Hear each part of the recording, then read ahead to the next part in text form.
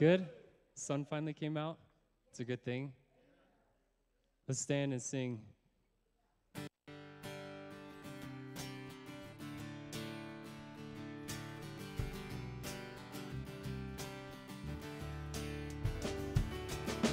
We stand and lift up our hands, for the joy of the Lord is our strength. We bow down and worship Him now. How great, how awesome is He, and together we sing. Everyone sing.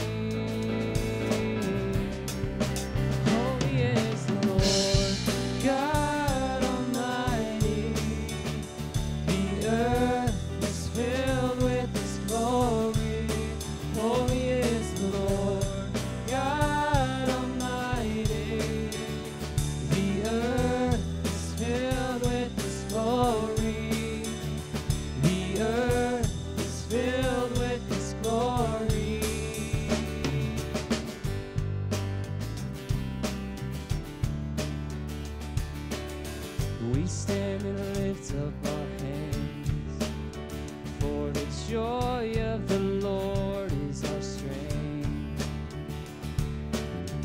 We bow down and worship Him now.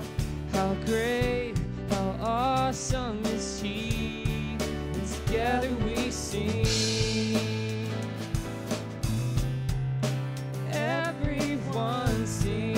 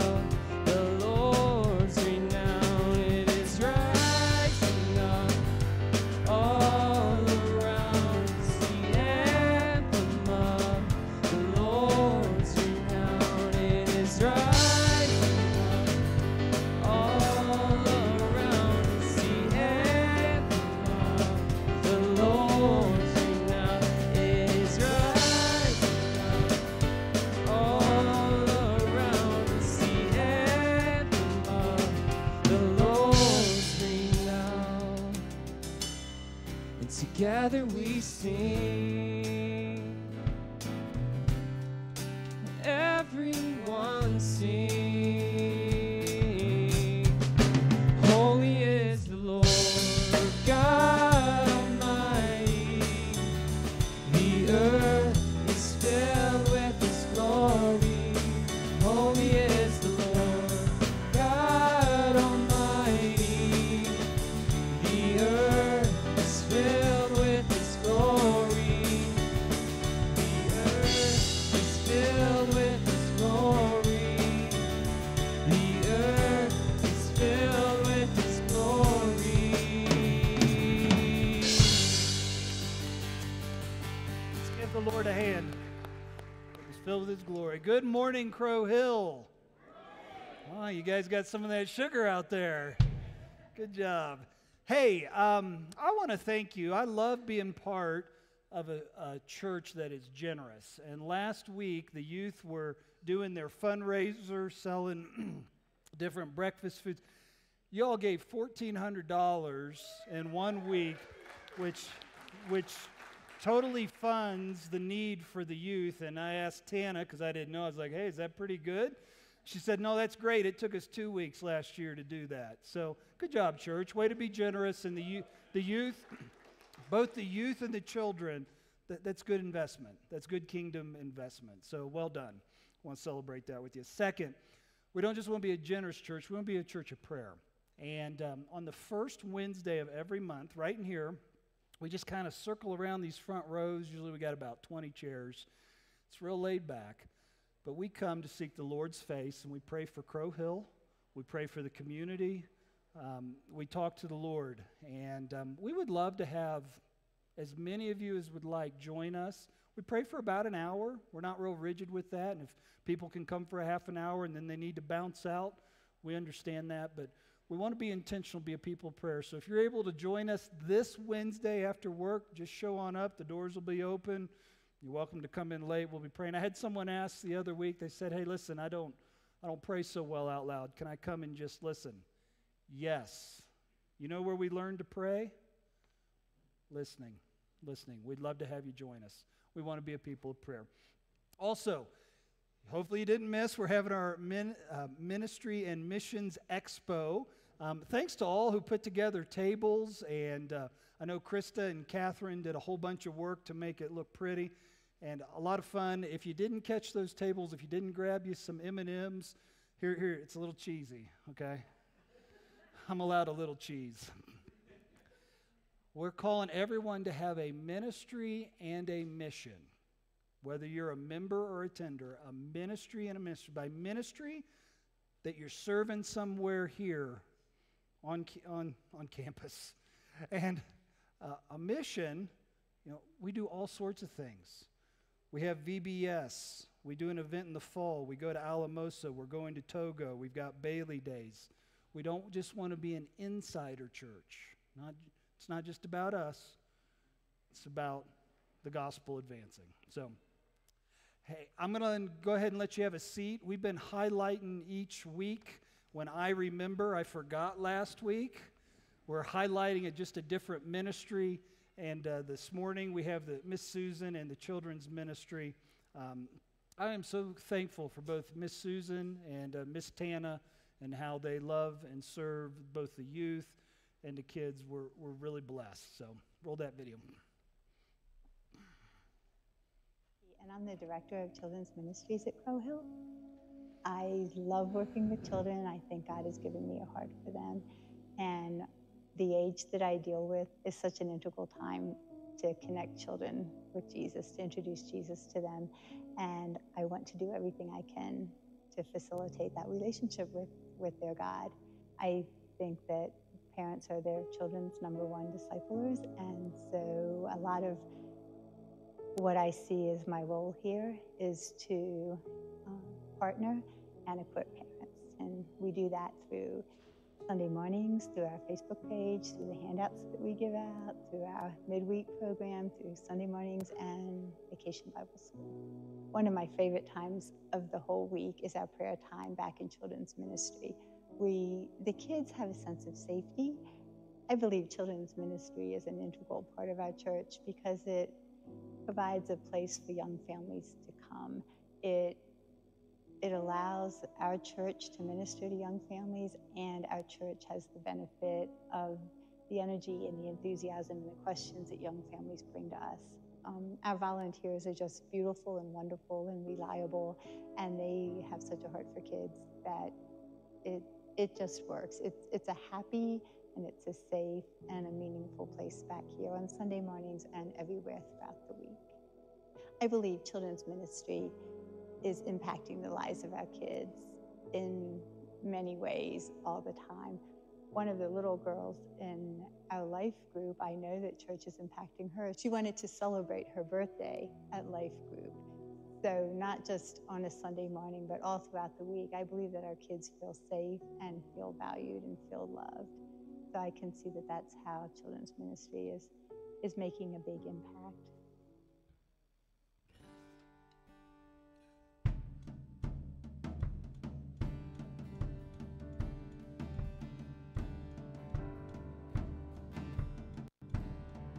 My hope is built on nothing less than Jesus' blood and righteousness. I dare not trust the sweetest frame, but wholly trust in Jesus' name. Christ alone, cornerstone, weak made strong, and the Savior was love through the storm. He is Lord, Lord of all.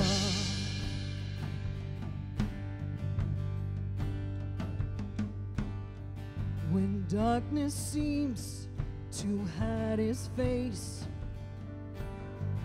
I'll rest on his unchanging grace. In every high and stormy gale, my anchor holds within the veil. My anchor holds within the veil. Christ alone, cornerstone, weak made strong, in the Savior's love, through the storm. He is Lord, Lord of all. Christ alone, cornerstone, weak made strong, in the Savior's love, through the storm. He is Lord, Lord of all.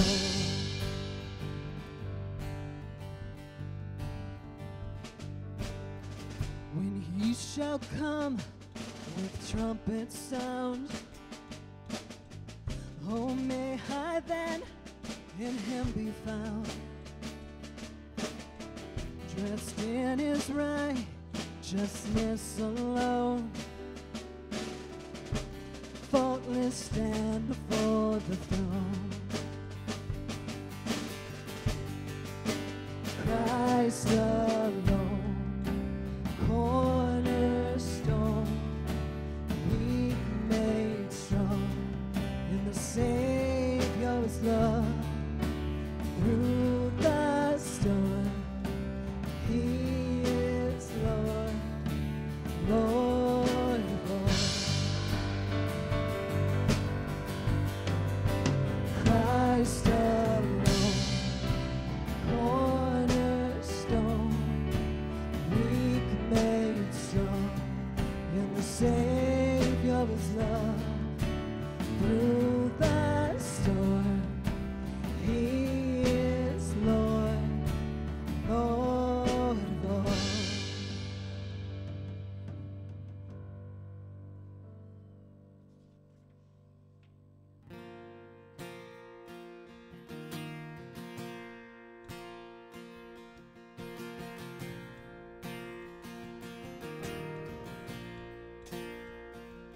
Lord, I come,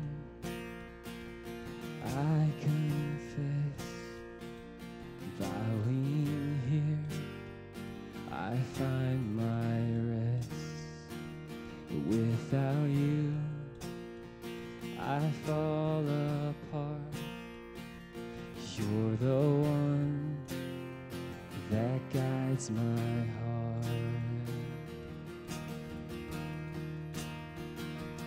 Lord, I need you. Oh, I need you. Every hour I need you. My one defense, my righteousness. Oh God, how I need you.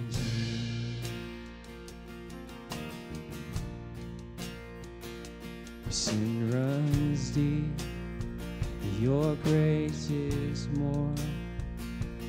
Where grace is found is where you are. And where you are, Lord, I am free.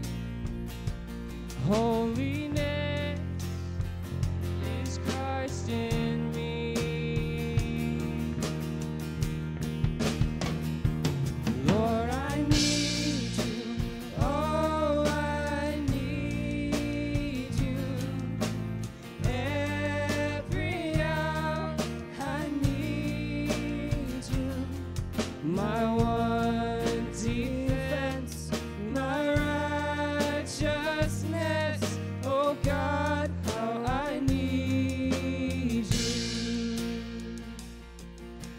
teach my song to rise to you. When temptation comes my way, and when I cannot stand, I'll fall on you. Jesus, you're my hope and stay. Lord, I need you. Oh, I need you. Every hour I need you. My one defense, my righteousness. Oh God, how I need you. You're my one defense, my righteousness. Oh God, how I need you. Amen. Amen. From the book of Psalms, chapter 119, we won't read the whole thing.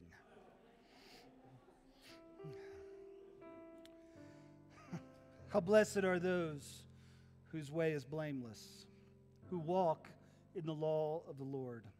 How blessed are those who observe his testimonies, who seek him with all their heart. They also do no unrighteousness, they walk in his ways. You have ordained your precepts, that we should keep them diligently. Oh, that my ways may be established to keep your standards. Then I shall not be ashamed. When I look upon all your commandments, I shall give thanks to you with uprightness of heart. When I learn your righteous judgments, I shall keep your statutes. Do not forsake me utterly. Let's pray. Father, this morning, we come and we echo the psalmist. Lord, may you ordain our steps. May we diligently pursue your will in our lives. And Lord, that's not easy. There's many things that vie for our attention. Lord, may our focus be on you. And Lord, would you walk with us the next right step? You are the one who sees the end from the beginning. You are the Alpha and the Omega. Father, I thank you that we can rest in you. And Lord, while our souls don't naturally want to be dependent, would you shape us and mold us so that we would be content in Jesus. It's in his great name we pray. Amen. Glad you're here this morning. Take a minute and welcome someone around you.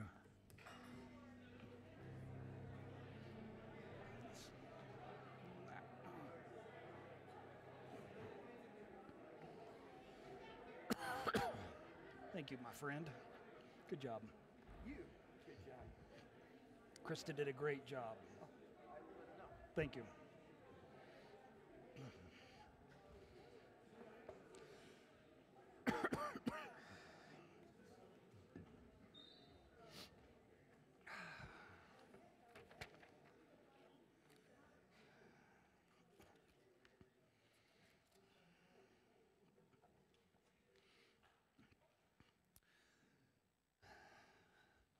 I've had the privilege of baptizing many individuals. I was thinking through, I have baptized in a baptistry. We don't actually have one here, but a lot of churches will have a little tank back here. I baptized in a pool. That was hard on my back. I do remember that. I've baptized in a horse trough. Amen to that. We actually have a horse trough upstairs, so we can go there. And I've baptized in the Jordan River. That's cool. You can join me in February if you're interested. But you know, probably the most memorable baptism was the Sunday that I got to baptize my daughter, Sophia. She had come to accept Christ as her Savior. We had given her a little time to let that sink in, and we were, as a dad, baptizing a daughter. But what made it really interesting was my wife decided to get baptized. Now, you want to make a pastor nervous. Let him baptize his daughter and his wife. And that morning, I was a little confused, which is never good. It's never good when you're up front and you're confused. And I had the waders on. We weren't even in a river. I had the waders on. And my daughter was about that tall at the time, nothing. She comes up, and the water's up to here. She's here. She's looking up at me. And I do my thing, right? Boom. Everybody's happy. I'm happy. A tear. Then my wife comes down. Game on. Now I'm really nervous. And I'm so nervous that I forgot to reposition myself because a baptistry is not a pool. It has walls. And my daughter was only this tall, and my wife is that tall. And what I should have done was take a giant step over, but I didn't. Congregation's all looking at me. I say my thing. I go down, and I really, tell you, when the Kramers do something, we're all in, especially my wife. She's going down, I'm pushing her down, and I realize her head's going to hit the back of the baptistry, and I'm going to knock her out, in front of our entire church family. Memorable is okay, but confused is not okay. It's not okay. I find that there is a lot of confusion that just, are you ready, floats around when it comes to baptism. Oh, some of you are awake. First service just, shoosh. I think that a couple of things I suspect, I won't die on these hills, I think there's poor teaching about baptism.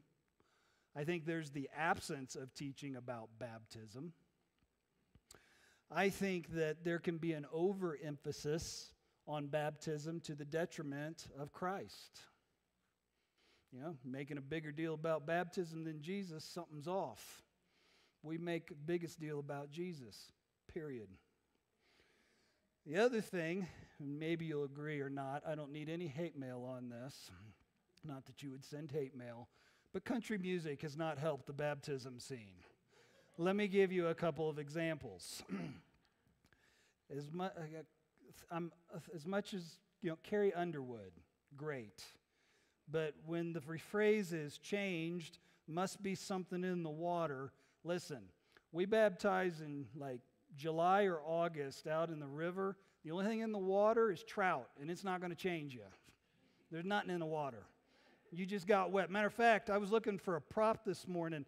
I was going to get a towel. Apparently, we give you robes here because the water's so cold. If you come out changed, it's just that you're not breathing for a second. That's a physical response.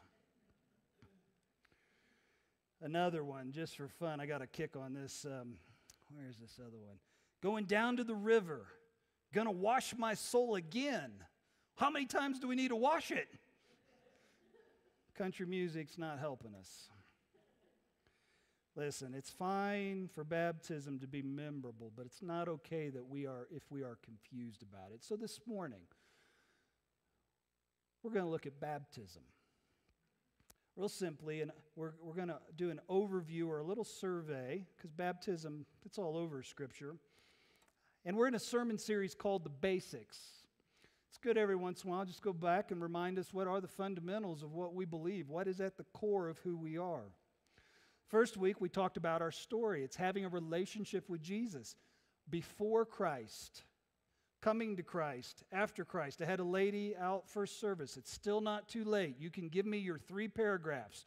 Before Christ, coming to Christ, after Christ. I'm collecting them, and I'm going to grade them all. Everybody's going to get an A+. That's the first thing I do. I put A++ because you had the guts to give me before Christ, coming to Christ. That's your story. That's your story. It's your story of faith. Then we looked at the kingdom, that there's something bigger going on. There is an advancement. This morning I love that out in our lobby, that was kind of tight, wasn't it? Make us kind of bump up against each other. And I love that, most of the ministries and missions were things that we do, but we had 1 or 2 tables that they're kingdom focused. They're not necessarily connected here, but they're advancing the kingdom. There's a big picture. It's the kingdom. Then there's the church. So we have our story, we have the kingdom, we have our church. And this morning, we're going to look at baptism, and next week we're going to look at communion. So I want to see three things this morning together. First, I want to look at what is baptism. Second, why do we get baptized? And third, how do we approach it? How do we approach it? So I'm in Matthew. I'm going to look at Matthew chapter 3. We're going to look at the front of Matthew, and then in the second point, we're going to flip back to the end of Matthew, Matthew 28. Many of you will be familiar, but we're going to start with Matthew 3, and we're going to look at 13 through 17. And this morning is going to be a little more of a survey, just different places that we see baptism in Scripture and where we can go from that. I do want to mention that this is not, we're going to read the account of Jesus' baptism. This is not the only account. Both the Gospel of Mark and Luke also have the story of Jesus' his baptism, and John references it. So all four Gospels, this is an important story to the writers. Matthew chapter 3, starting in verse 13. Then Jesus arrived from Galilee at the Jordan, coming to John to be baptized by him. But John tried to prevent him, saying, I have need to be baptized of you, and do you come to me? But Jesus answered, said to him, permit it at this time, for in this way it is fitting for us to fulfill all righteousness. Then he, John the Baptist, permitted him, Jesus. After being baptized, Jesus came up immediately from the water, and behold, the heavens were opened, and he saw the Spirit of God descending like a dove and lighting on him. And behold, a voice out of heaven said, this is my beloved Son, in whom I am well pleased. What is baptism? At its simplest, baptism is an identifying with or an outward confession. It is to identify with something or to outwardly confess something that is true. This is real important. I'm going to say this a couple times this morning. Baptism doesn't save you. The trout don't change you. There ain't nothing in the water. You get wet. Jesus saves. Jesus saves.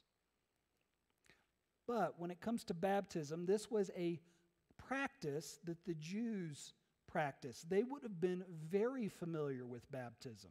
If you're new here to Crow Hill, you may be like, well, I came on the right Sunday. I don't know what baptism is. What is that? The Jews who lived during Jesus' time would have been very familiar with baptism. Matter of fact, if you have the opportunity to go in February to Israel with me, when you will see in many of the sites, they will have baptismal pools carved into the rock that predated even Jesus. So for Jesus and John the Baptist, there's nothing weird going on. They understood what was going on. They didn't have country music to mess with their heads. That's all I can figure. Jesus shows up on the scene here, and what he's doing is he is identifying with John the Baptist's baptism. John was calling God's people, the nation of Israel, back to God to live for God, and people were identifying with John's baptism. They're saying, yeah, that's right. You know, I've been doing my own thing. I'm gonna do what the law, what they knew to be right in their pursuit of God. Jesus here, he doesn't need saved from anything, right? Jesus is the God-man, perfect man, fully God. He doesn't need saved, but he chooses to be baptized. It's interesting in the text here, you know, he and John kind of have this little, no, me, no, I'll baptize you, and they're going back and forth. And then here, Jesus says, permit it at this time, for in this way it is fitting for us to fulfill all righteousness. It was just the right thing to do. So Jesus gets baptized. For the Jews, there were two words. One was mikvah, and it means new life. It means like a marking, a new life, to be born again. There was also the word tevilah. Tevilah is the word immersion.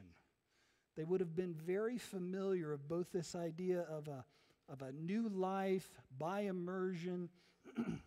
And baptism is a sign of being born again. If you remember in John chapter 3, Jesus is talking to Nicodemus. Most people know John 3:16. For God so loved the world that he gave his only begotten Son, that whosoever believes in him shall not perish, but have everlasting life. That was Jesus talking to Nicodemus, and right before, they're talking about a new birth, and Nicodemus is confused, and he's like, do I have to be born a second time from my mom? And Jesus was like, dude, what are you talking about? Like, no. There's a spiritual, this idea of being born again, it was there in the Jewish culture. In the Old Testament law, there was a call for ritual cleaning. If you were a leopard and you were healed, remember, you were sent to the high priest, and what would they do? They would baptize, they would cleanse you. They would put you under the water. They had a ritual cleansing. It was a physical ritual cleansing. It's a physical act. And also, we see it as a spiritual act. When people would come to the temple, what they would do is they would cleanse themselves. This idea of being cleansed through and by water. But for Christ and for us, this is an outward sign of an inward confession that we have placed our faith in Christ alone. That Christ has saved us, that we have accepted him as our Savior, and we are seeking to identify before both God and the community that we are a follower of his. You know, I like to say I'm sure of one person's salvation. That's mine. I've been in the pastorate long enough. Anybody who gets bumped hard enough can go jump off the cliff, right? Like we've seen that. Whether they were the Lord's or not, you know, individuals can go prodigal, they can go off, they can be the lost sheep, but still his. I like what Jesus says. He says, my sheep hear my voice, and they know me. Jesus gets his. But when it comes to baptism, sometimes people say, well, Pastor, that person you're baptizing, they're a real scoundrel. You know, I've baptized teetotalers and heathens. And you know what? You and I are no different. There's not really a spectrum. We are sinners saved by grace. We sang this morning, we are dressed in his righteousness alone, faultless to stand before the throne. Guys, I don't want my righteousness to be what saves me. That dog don't hunt. It's Christ's righteousness. And when we are baptized, what we are doing is we're acknowledging to God. It is an outward sign of an inward confession. How about with the community? It's also for us as a body. You know, you want to see a body excited? Baptize 6 or 7 people. They get excited. Like we'll be excited in July and August when we not just the people that go down in that cold water, right? They're going to be excited in one way. We're going to be happy. Because what individuals are doing is they're saying, hey, I'm part of this. I believe what you believe. And when we get baptized, it's a sign to the community. One, it affirms our faith. I love seeing it says, hey, they believe what I believe. And it also provides for accountability. You know, if you're a baby believer, you need help. Like, there's a lot to figure out. And the community is the best place to find that help. I like to call the church, I called it last week, it is the greenhouse. Sure, you can come to know Christ outside of the church.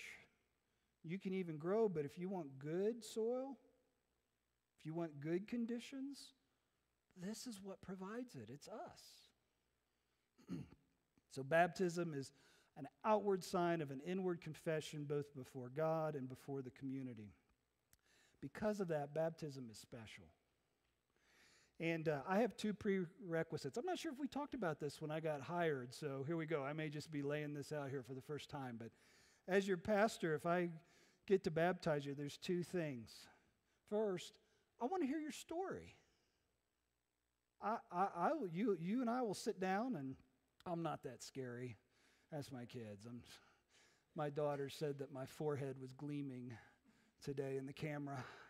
Whatever, I'm approachable. I want to hear what was life before Christ. Tell me about when you came to Christ and what's life been like after. Like, I want to know that you're part of us. That's the first thing. And the second thing is churches handle baptism different. There's a lot of freedom in Scripture. I think sometimes we get a little too, and I'm like, hey, look, Scripture doesn't say it. We don't need to speak it. There are some things that we're given pretty wide parameters. You know, some churches, they've got a tank back here, and it's always full ready to go. Like every Sunday, some of you grew up in that, like, hey, you accepted Jesus, you go back and get in a robe, and we're going to run you through the water. Right? Anybody out there grow up and, okay, a couple of you, yeah. You know, there's everything. Sometimes it's, you know, you do it special occasions once a month. You know, it's up to the church. There's no stipulation there. And we don't need to be throwing stones. You know what I like at Crow Hill? We baptize once or twice a year. And I think we eat food. Do we eat food? Somebody? Okay, thank you. Yeah, like we want to eat food. So we baptize in July and August, and we like to put you, I am super excited to baptize. I've not baptized in the Platte River yet. Yeah, well, look, I went looking for a prop this morning. I was looking for a towel, you know, for my little booth out here. But they give out robes here. You guys are awesome. Like, it must be cold.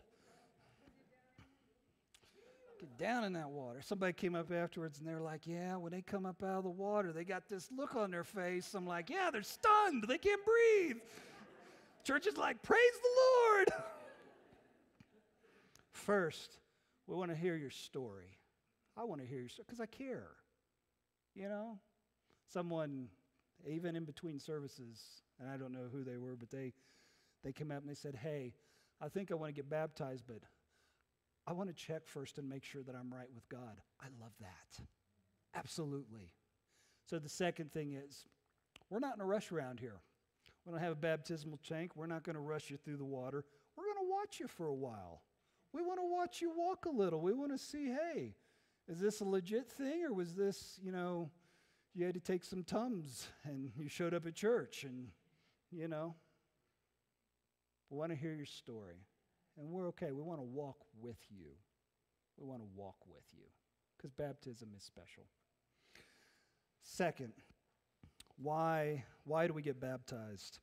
I'm going to flip over to Matthew 28. A lot of you are familiar with this passage. I'm going to start at the very end of the book. You can pull it up on your phone.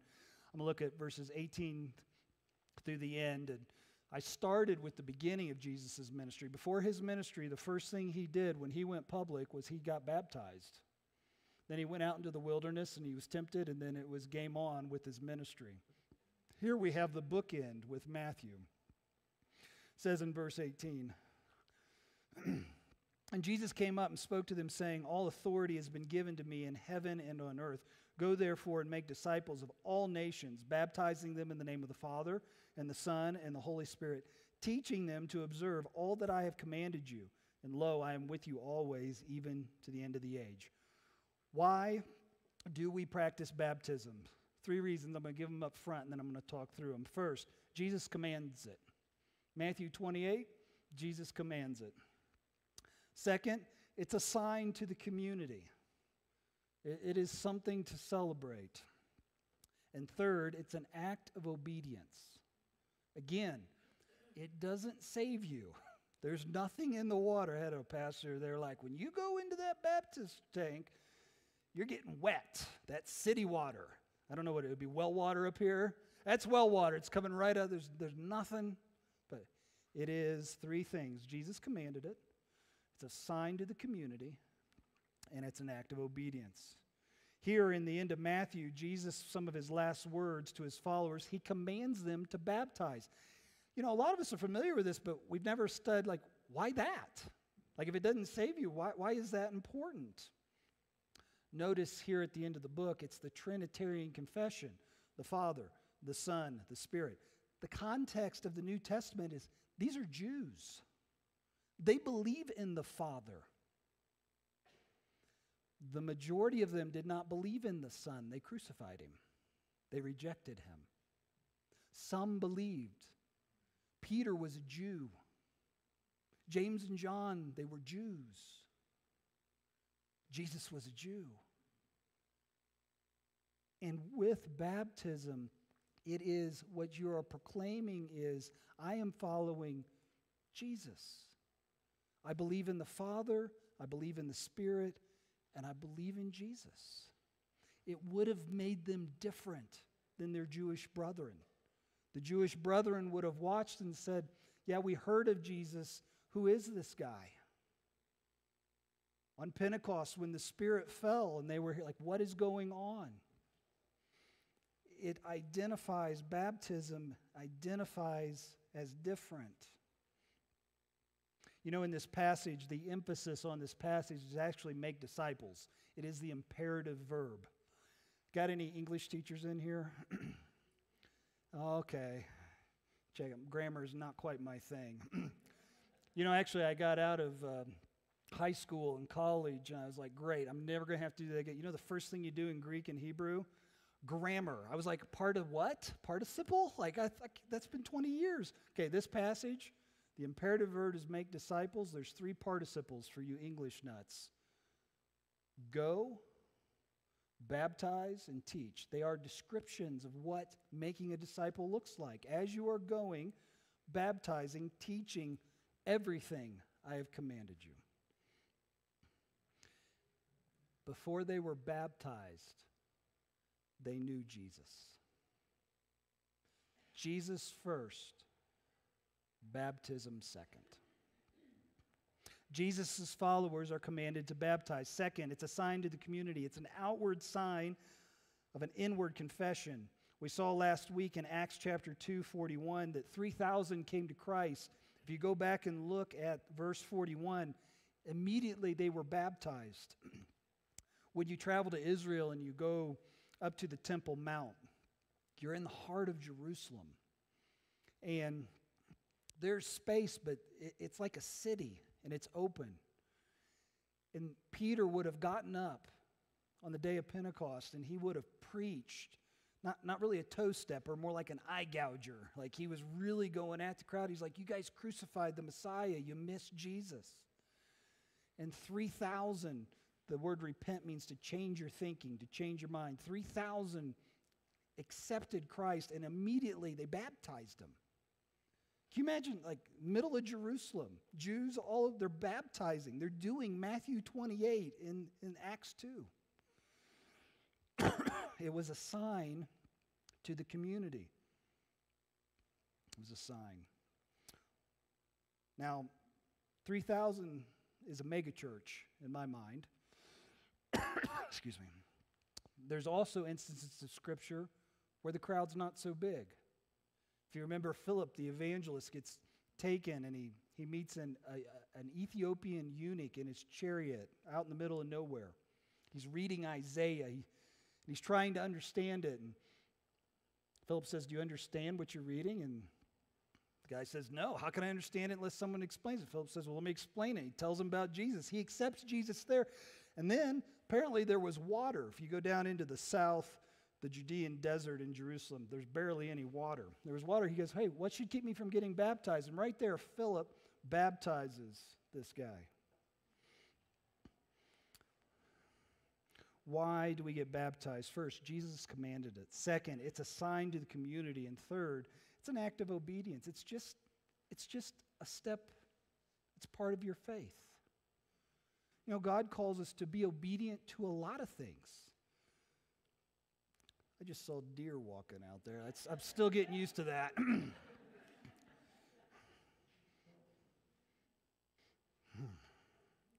Makes me want to go hunt. Okay. Back. It's an act of obedience. It's a first step. And you know, people have hang-ups on baptism. You know, for as many people as are out there, everybody's got something different. Like, I don't know, Michael, if I want you to baptize me, you about knocked your wife out. Go put you in a river with me. I don't know. there's different things, but I've had the privilege of going to Africa a couple times. I've been to the Middle East, to Turkey. In Africa, when they baptize, they go to the local community where the lake or the river is, and all the community, it'd be like all of Bailey coming out. And in those communities, not everybody knows Christ. There's Muslims, there's witch doctors, there's different faiths. And when that individual that's accepted Christ goes down into that muddy, because there's no clean, that mud hole, and the pastor, the elder, calls out in the name of the Father, the Son, and the Spirit, that person's life is marked forever in the community. They could lose their home. They could lose their family. And what they are doing is they're saying, I am going to so identify with Christ that I am willing to take this risk. When I went to Turkey, we worked with Persian refugees that had come across from Iran. They had walked across the mountains. Everyone that I met who knew Christ had had someone in their immediate family killed by the secret police because they were Christians. There was a church of about 50, and when they would do baptisms, they would do it in a Muslim country in Turkey. They would do it in a bathtub, and you would get pictures with the eyes crossed out so you couldn't tell who it was, because if they were found out, they ran the risk of imprisonment or being killed. For us, and I'm thankful for this, we have much religious freedom here in the U.S. We can all go out on a Sunday out to the Platte River and eat a bunch of food and make a couple people really cold and celebrate that. But what we are doing is the same thing as our African brothers and our Turkish sisters in Christ. We are doing what's been done for 2,000 years and what Christ has called us to do, to identify with him no matter what the cost. Why do we do it? Because we're called to obey. First pastorate, there's always a few of these in the church. Had a real spunky old lady. She was a spitfire. She must have been early 80s. She made it up into her 90s. Her name was Rosemary. She'd outlived one or two husbands. She loved life. I can't share half the stories because they would make me blush, and she was the one that would talk at the pastor at the inappropriate moment. She'd say the little thing that was just a little off that everybody thought was hilarious, but you wouldn't say. When you get in your 80s, you can do that. You do it. I always came in, and I'd always give Rosemary a hug. She's about this tall. She's about a buck wet. She's just tiny. And Rosemary grew up religious in church. I don't know if she was Episcopalian, Methodist, Presbyterian, Catholic. If you don't know what I'm talking about, don't worry about it. But she didn't have a personal relationship with Jesus. She'd had church. And at this church, she heard the word and the Spirit moved, and in her 80s, she accepted Christ as her Savior. And everybody knew it because Rosemary just let everybody know everything. And, there were three young pastors. We were young. We didn't quite know what to do. And Rosemary was like, well, I've got Jesus now. I'm good. I ain't not getting baptized. You're not putting me in that tank. And we're like, come on, Rosemary, what's up? She's like, well, I'm an old lady and my back hurts. We're like, no, we're three young seminarians, new Pat. We got everything for you. We'll put a chair in the baptistry, right? You can sit in the chair and we'll just kick out the back legs and bring you up. And she's like, nah, that's not it. I could just hear her she's like, that's not the big deal. I was lying to you. She's like, it's my hair. I don't know if any of you got grandmas that are in their 80s, but man, once or twice a week when it's hair day, you don't mess. It was her hair. Well, that only took three seminarians, a couple months. We finally came back to her and we were like, hey, we'll get you a shower cap. It may have actually been like one of those swimmer caps, the type. And that was good. She was good. We got her in the tank. Rosemary, boom. Church. loved it. And rightly so. Jesus had done a work. It was an outward sign of an inward confession that at 80, Jesus was still in the business of saving lives. And I tell you, I want to spend, when I get up to, Rosemary's gone to be with Jesus.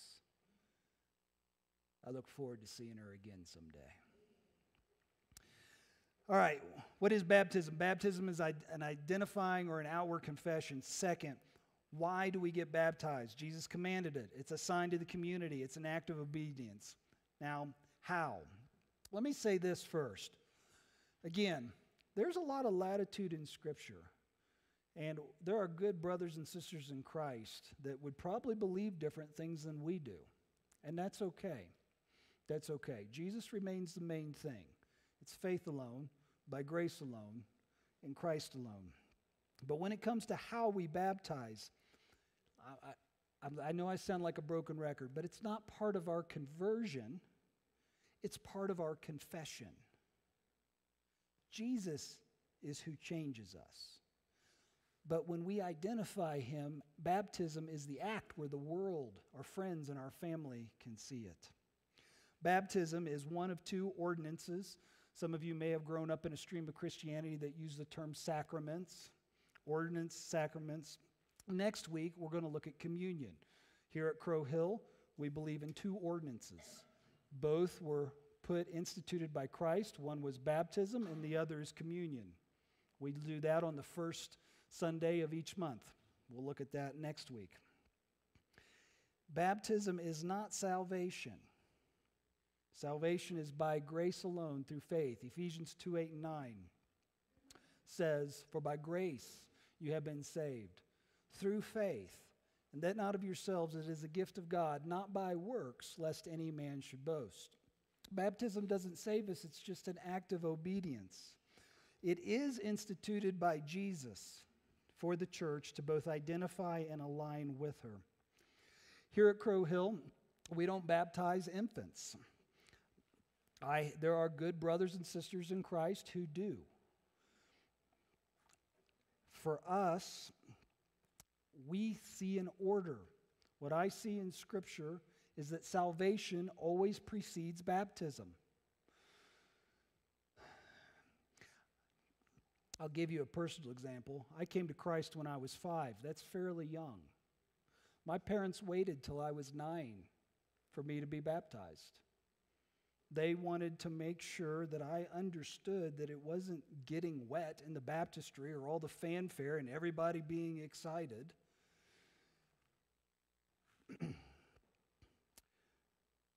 We don't do infant baptism.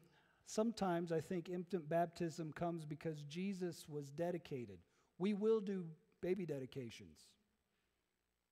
I would love to dedicate any of your kids. I've dedicated young and old. I will require that they have a little name tag with their name on it pinned to them. I always get a little nervous dedicating kids, and I want to get the name right. But Jesus was dedicated. He wasn't baptized. Matter of fact, when Jesus went to the temple to be dedicated, on the 8th day, he was circumcised. We don't want to confuse circumcision and baptism. But sometimes I'm afraid that we read it in here and we get a little turned around. We're like, well, Jesus was baptized. No, he wasn't. He was circumcised, and we won't do that. You got to go talk to your GP. We also baptize by immersion.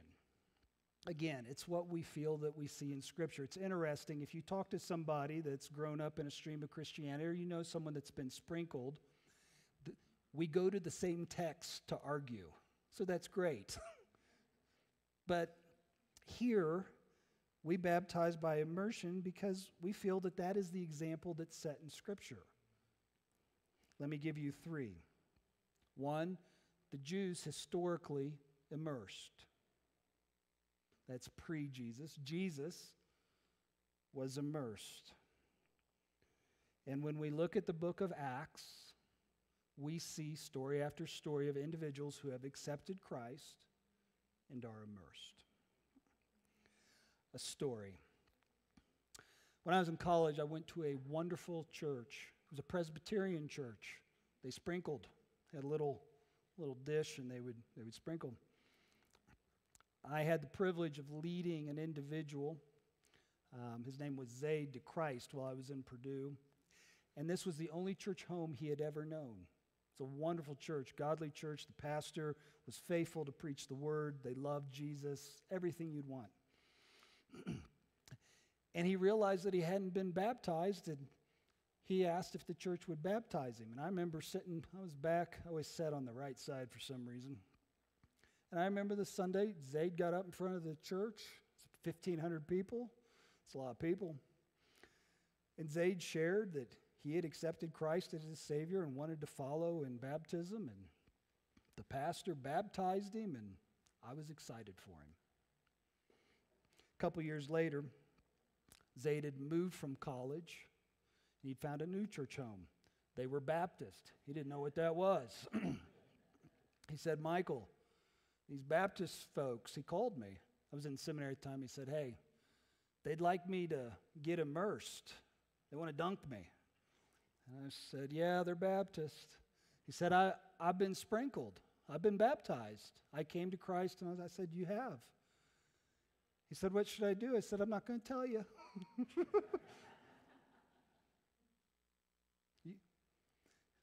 You see, it's understanding. It's the lack of confusion. It's the order that I want to put the emphasis on. And I don't know how you all grew up, but it's coming to Christ, and then it's getting baptized. I did give Zaid a piece of advice. I said, hey, Zaid, is it a good church? He said, yeah. I said, do they preach the word? Yep, pastor preaches the word. They make a big deal about Jesus? Yes, they do. I said, well, I know you haven't run into these Baptist folks before, but here's my opinion. Take it for what it's worth. That's a good church. And if you get baptized and they dunk you, that's not going to negate the fact that you were sprinkled by a good Presbyterian church. What it actually does is it honors your new church home. And I think Jesus would be good however he leads your conscience.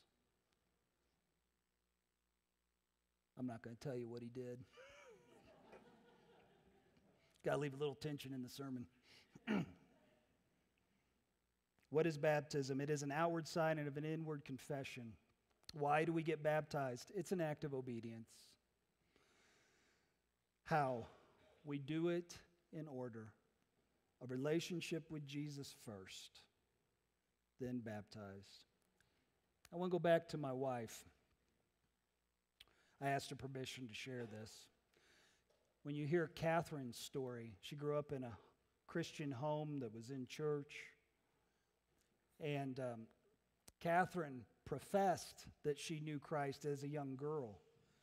But she, looking back, realized that she didn't. She didn't have a story of coming to Christ, before Christ, coming to Christ, after Christ. And at 16, she went to a camp. And she had some adults that loved her real well, and they listened to her. And it was there, 16, 17, that she accepted Christ as her Savior. Fast forward half a lifetime. The pastor's wife, I'm going to baptize my daughter. And Catherine, and if you know Catherine, she's spunky. She don't care. You can bring it. She'll give it right back. Makes a great pastor's wife. She said, Michael, I think I need to get baptized. I said, what? I said, honey, we go to a Baptist church. They're gonna talk. I knew she wasn't a Baptist. She said, I don't care. She said, I've been praying about this for a while, and I think I'm out of order. I think I came to Christ. I was baptized after I was 5, but I didn't know Jesus yet. I came to Christ when I was 16. So I think it would be good for me to get baptized. I said, let's go. So there I am, baptistry tank, daughter, wife comes down. I don't move. I go down. Her head's going to hit the baptistry. I lean back, dunk her under. She doesn't know. They don't know. My lower back knows. She felt convicted. I love that. She was obeying her Savior. church could talk, her husband could knock her out, whatever. An outward sign of an inward confession. Hey, I'll make this promise to you. If the Lord moves to have you get baptized sometime at Crow Hill, I won't knock you out. We will make a big deal of it. But you know who makes the biggest deal? It's Jesus. You're following in his footsteps. You're obeying him, no matter what the cost. Let's pray. Father,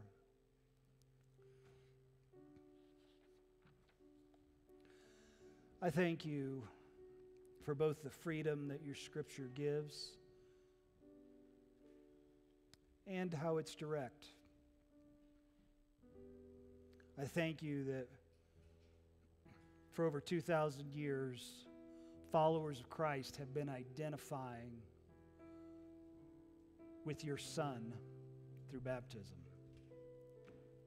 Whether it be in a bathtub, a frozen lake, a baptistry, what they are proclaiming is that Jesus saves.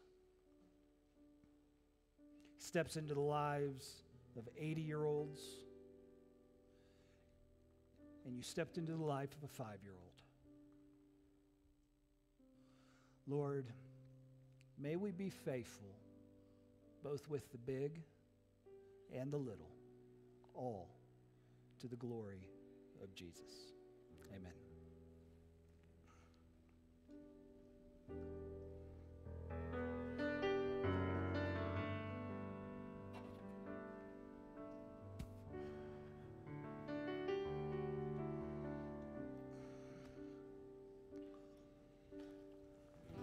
You call me out upon the waters, the great unknown, where feet may fail.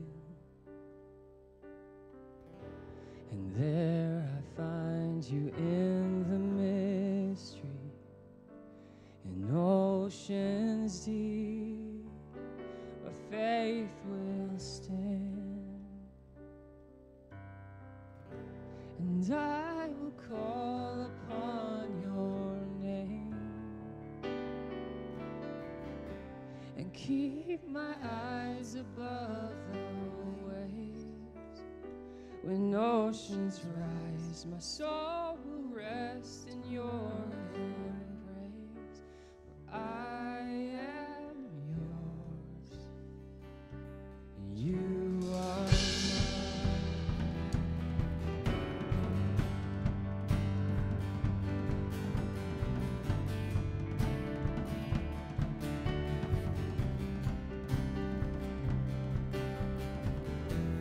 Grace abounds in deepest waters, your sovereign hand be my guide.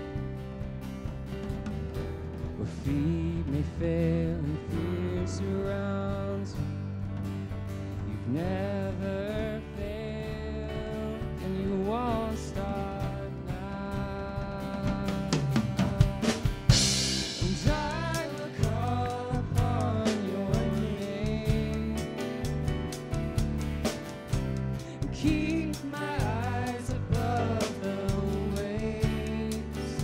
When oceans rise, my soul will rest in your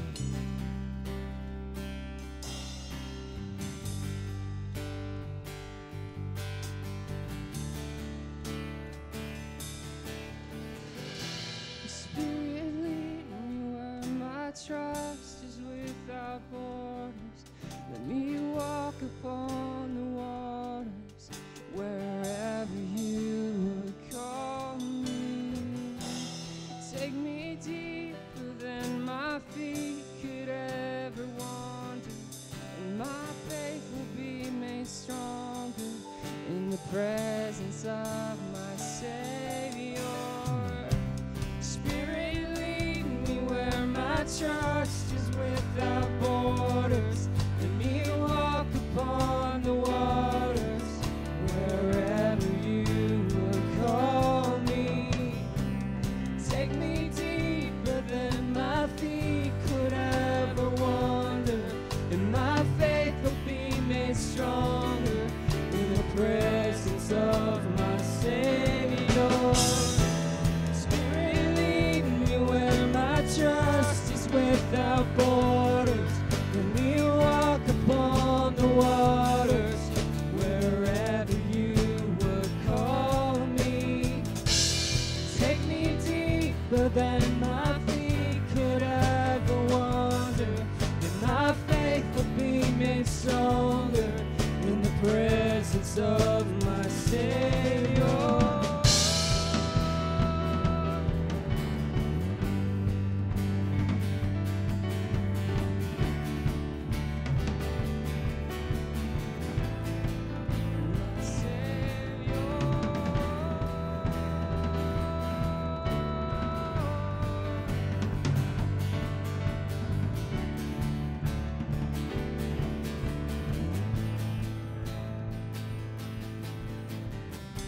And I will call upon your name.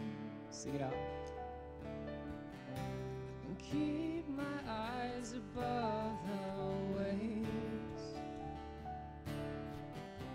My soul will rest in your embrace. I am yours, and you are.